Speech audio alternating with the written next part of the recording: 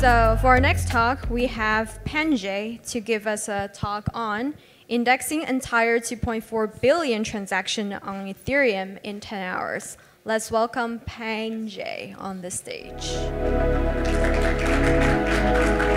Thank you. Oh, okay. Thank you. Hello, everyone. My name is PanJ. So I'm Thai. So as a Thai, welcome to Bangkok and Devcon here in Thailand. All right. So today thank you. Okay. So today I'm going to talk about indexing entire 2.4 billion transactions on Ethereum in 10 hours. Okay. Okay. Right now it may be like 2.7 billion right now, but at the time it was 2.4. Okay. Let's get started. So when talking about indexing on blockchain, this is the conventional way to do it. So you have a database that tracks the latest block that you have processed, and then you call the blockchain node and then get the data and then update that block and so on. So you loop this until you get the latest block, right? This is the conventional way to work on the blockchain indexer. But looking on the product I'm working on is called AlphaTrace. This one, we have some special requirements. We want to index like all address on the Ethereum since Genesis. And also we want to get all the ERC20 token events and then get those prices to get the what is called P&L, the profit and loss. That's what we want. But how we do it? We cannot do it in a conventional way because it would take forever, right?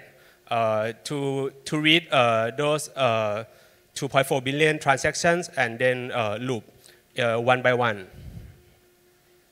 So we need to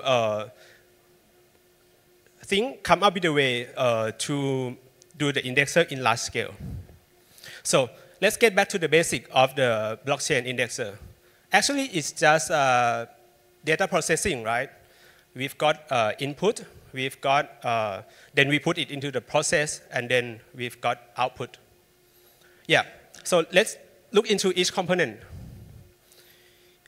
What we need from the input to be able to process it at large scale is that we want it to be compact and structured.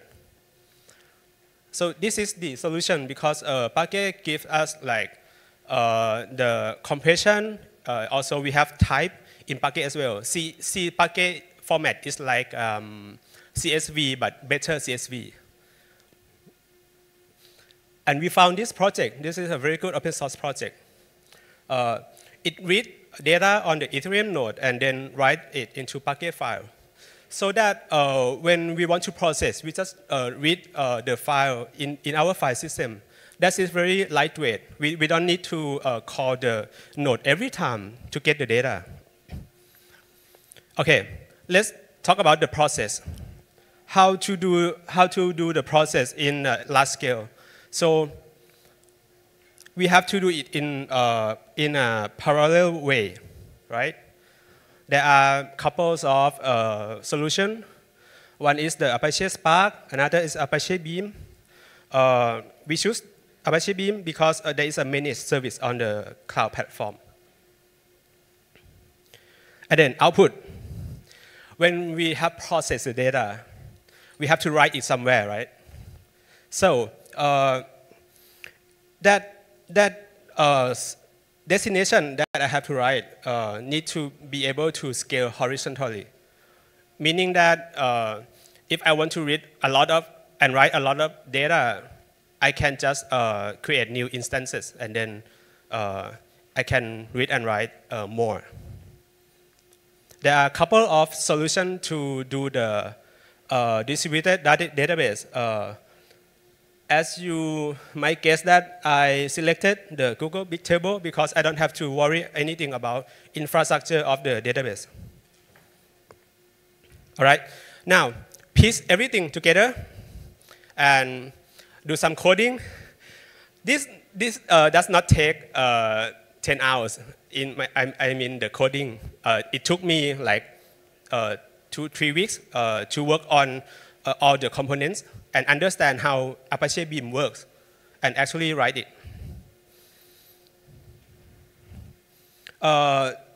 This is what the final pipeline looks like. So data comes from the top and then trickle down and then get the result.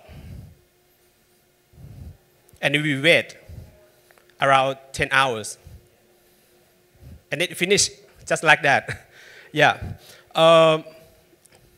So I